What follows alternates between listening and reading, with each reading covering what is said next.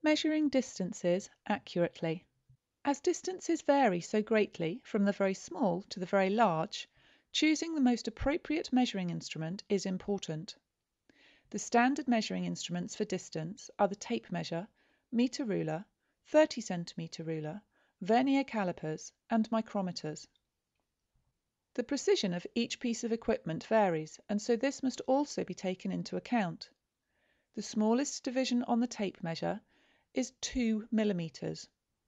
The smallest division on the meter rulers is 1 millimeter. The smallest division on a micrometer is 1/100th of a millimeter. It is also important to consider the material your measuring instrument is made of. An etched steel ruler, for example, should be more accurate than a wooden or plastic ruler, as the etching process allows for thinner and more accurate lines to be marked out. The general quality of your measuring instrument should also be considered. There are two main types of ruler in use today. One starts at 0, and one has a small gap between the end of the ruler and the 0 mark. Measuring with the instrument on the right would be more accurate than the one on the left because the 0 is a true 0.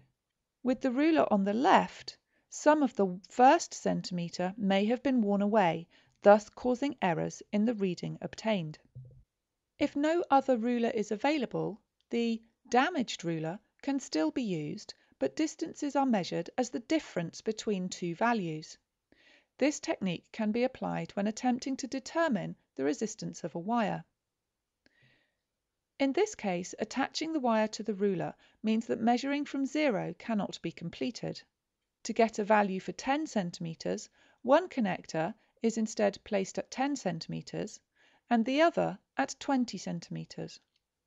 A more accurate reading can be obtained in this experiment by using a pin or screwdriver blade instead of a crocodile clip. For measuring very small distances, either a micrometer or vernier calipers may be used.